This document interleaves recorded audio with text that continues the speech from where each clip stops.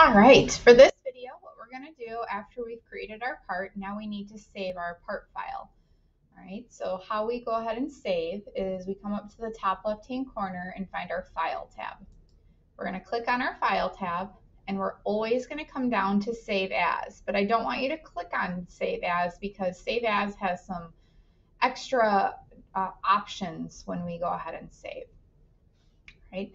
Typically, we're going to go ahead and we're going to select the Save As function. Our Save As window is going to pop up, and most likely it's going to prompt you, like my computer did, to save to Documents. We do not want to do that. We need to make sure that Google File Stream shows up, or it'll say Google Drive on some of your computers, depending if you're working on your Chromebook or on a laptop or a desktop. All right, but your Google Drive file stream is where you want to be, or again, if it says Google Drive, that's fine too. So I'm going to go ahead and select my Google file stream, and then my Drive folder should pop up. I'm going to double click on that, and then I want to save it into my IED folder, so I'm going to double click there. And then I have a lot more folders than you're going to have. If you just want to create like a new Inventor practice folder, we can go ahead and do that. There's this new folder button. It looks like a little sun is sitting on the top right hand corner. If you click on that, this is just what I'm gonna do for now while we're practicing, and then we'll start to organize our files a little bit more conveniently for us. And then we're gonna press enter or return to approve that name that we just added.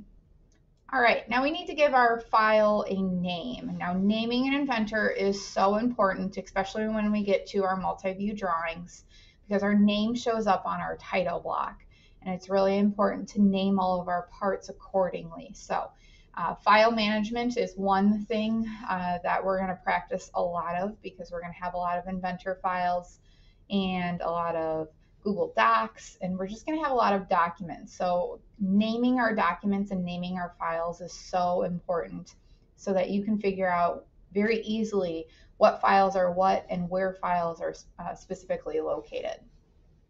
So this part file, I'm just going to call it our black staircase. You can call it steps. I mean, whatever is going to make the most sense to you. Black staircase, I know right away this is the figure that I'm doing. All right. And I'm going to save it as an Inventor parts file. Again, the file extension is IPT for Inventor part. Once you have your Inventor practice folder selected, you're going to go inside of it, and there should be no part files that go ahead and pop up, and I'm just going to go ahead and save that file. All right. Notice in my browser bar, it shows the extrusion, and then there's these little, I call them carrots, these little arrow pointing things. I open up the carrot, and the extrusion sketch is hiding below that. So again, your browser bar is going to keep track of all those changes that you've made. So if you've made a mistake, you can open up your sketch, you can right click on your sketch, and you can go to edit sketch, or what I prefer is double clicking on sketch 1, and it'll go ahead and open up.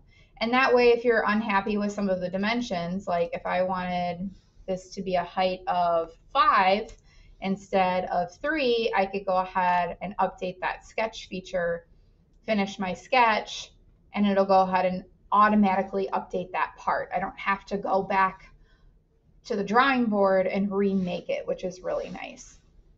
Another fun thing, these two drop downs up at the top, one says generic and one says default. Your generic drop-down, as you can see, has all kinds of different materials. So sometimes when we get into specific projects or assignments, I will ask you to assign a specific material to whatever we're working on, because that changes our properties. And we'll get into that in a little bit. But I know my blocks were a oak material that I used for my actual parts. So I'm going to go ahead and change my material to oak, and then you're going to notice that the drop down that said default now defaulted to white oak, because of my material changing. But what we can also do, and everything's in alphabetical order, but what we can also do is change the color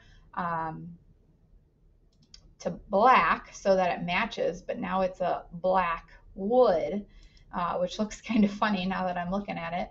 But we have that option to go ahead and change our materials and change our colors. So if that is of interest to you, you can go ahead and do that. We also have these little color wheels here that you can go ahead and use, and we'll get into those in a little bit. But that is how you save. That is how you edit your sketch. So again, I can come back in. I'm not happy with that 5. So if I double click on it, I can change my dimension back. It'll go ahead and update.